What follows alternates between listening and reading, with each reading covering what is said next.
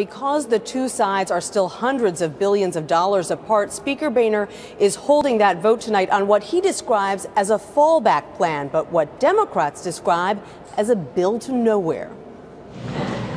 Negotiations between Speaker Boehner and the White House ground to a halt today as everyone watched to see if he and House Republican leaders would get the votes they needed to pass Plan B, a bill preventing tax rates from going up for households making less than $1 million a year. Majority Leader Eric Cantor. We protect 99.81% of American taxpayers from a tax increase in these very difficult economic times. That wasn't good enough for some conservatives who said taxes should not go up for anybody. To placate them, Speaker Boehner introduced a second bill, cutting spending by about $200 billion. The White House says the reason that you are resorting to Plan B is because you realized you didn't have as much Republican support as you wanted for your own proposals in fiscal cliff negotiations. Is that true? Listen, the president knows that I've been able to keep my word on every agreement we've ever made.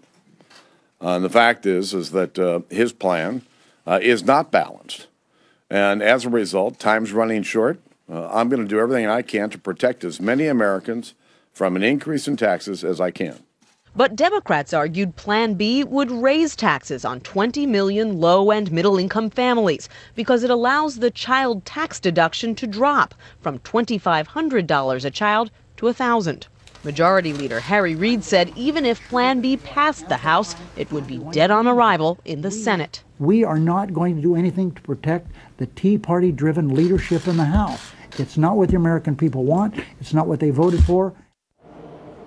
With no deal in sight, Leader Reid announced today that the Senate would leave soon for the Christmas holiday and come back on December 27th.